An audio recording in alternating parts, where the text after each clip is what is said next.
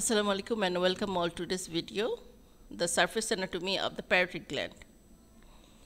The first point is 1.25 centimeter anterior from the summit of the tragus, and bony point is the upper border of the condyle of the mandible.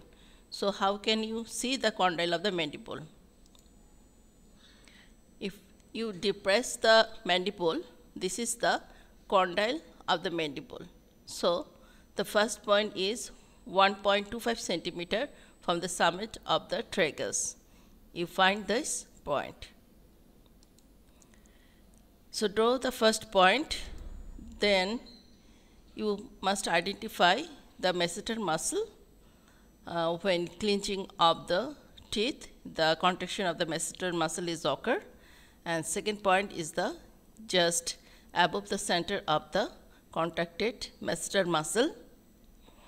Then third point, just below and behind the angle of the mandible, and the fourth point, tip of the mastoid process.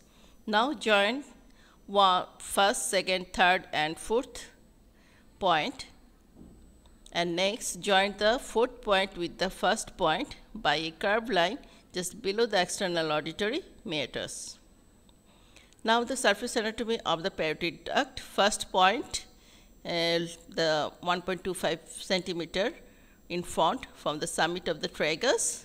The second point, the midpoint between 2 points, the ala of the nose and the upper border of the lip.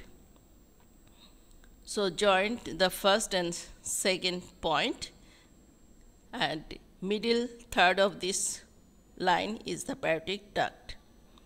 So some related questions asked during surface anatomy exam. What type of gland it is? It is exocrine gland because it has duct.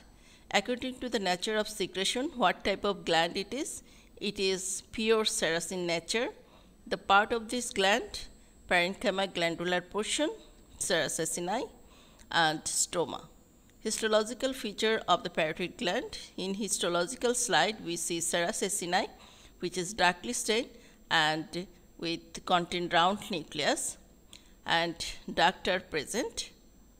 Development of the gland, parenchyma ectodermal in origin and stoma mesodermal in origin.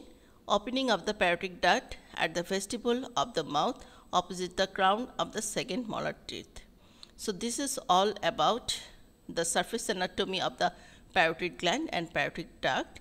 If you like this video, please press the like button and please subscribe my channel, and thank you for watching.